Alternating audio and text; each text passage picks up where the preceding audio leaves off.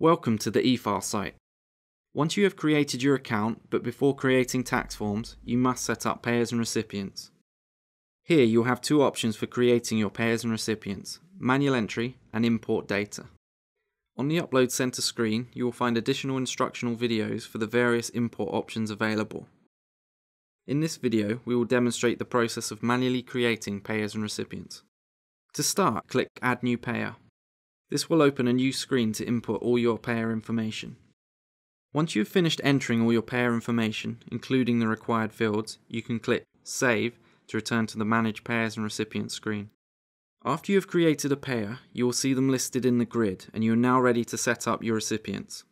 Click Add New Recipient, and just like the payer setup, a new screen will open to input your recipient information. Once you have entered all your recipient information, click Save to return to the Manage Payers and Recipients screen. On returning to the Manage Payers and Recipients screen, you will see both payers and recipients listed in the grid. You can continue to set up payers and recipients by repeating the previous steps, or if you decide it would be easier to upload your data, click the Easy Import button at the top of the screen. You will then access the Upload Center to complete the import process. Lastly, now that you have created both payers and recipients, you are ready to file forms.